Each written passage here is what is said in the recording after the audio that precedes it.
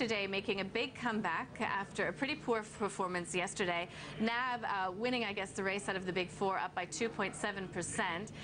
What do you put that down to, the banks in particular, I'm asking?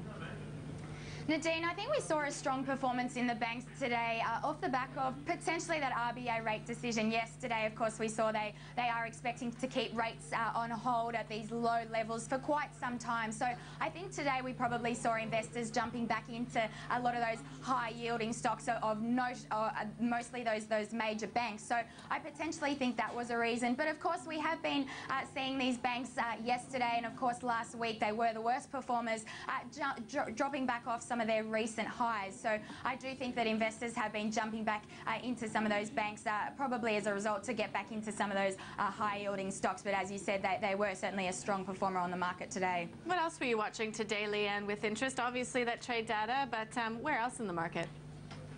The trade data certainly, but overall we did have a very strong performance. We did close up around 1.5% in the end. At the start of the session today, we were in fact down about 1.3%. So we have in fact recovered all of the earlier week losses.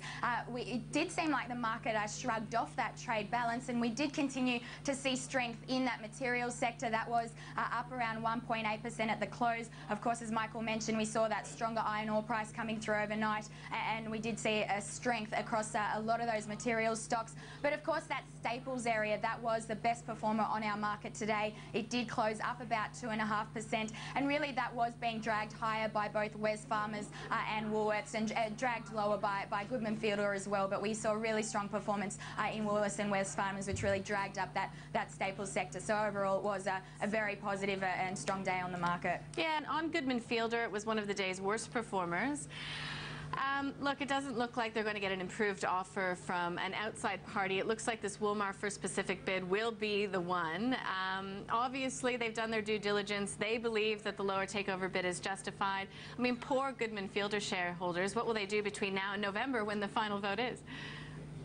It certainly was disappointing. I mean, we did see the stock falling off around 3.7% in the end to about 65.5 cents, which is in fact lower than that bid that's come through at 67.5 cents. So I do think we saw a lot of that negative performance today. Certainly investors are very disappointing with the fact that they have come through with this lower bid. Of course, we saw them sweeten that offer previously to 70 cents, but they now have reduced that by about another 2.5 cents. So certainly was disappointing news today. But I do think that this lower takeover bid that has come through probably is justified. We do know that Goodman Fielder has been undergoing significant problems within the business. They have been looking at cost-cutting, restructuring and divesting over the last 3 years or so in an attempt to sort of focus on their core brands and reduce their debt. And of course, we also know they have been facing some significant challenges within that food manufacturing division as well. And we also estimate they probably need to invest in some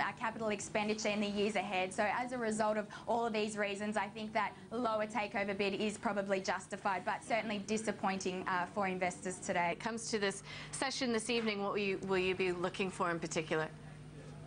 Nadine, we are expecting to see some strength in that employment report. We're expecting to see the fifth month of jobs growth above that 200,000 level, which hopefully should add to the confidence around the growth of that US economy. So we are in fact expecting June employment growth of about 210,000 jobs versus consensus of about 205,000. So we certainly are hoping that this might provide another boost to sentiment and confidence around the US. Of course, we have been seeing a lot of positive economic data coming from the US in terms of their jobless claims recently, that consumer confidence which reached that highest level since January 2008, and of course that strong housing data that did come through last week as well. So certainly is keeping Wall Street up at record highs at the moment, and of course that volatility really low. So we are expecting to see strength in that employment number again, which potentially could push Wall Street even further. Okay.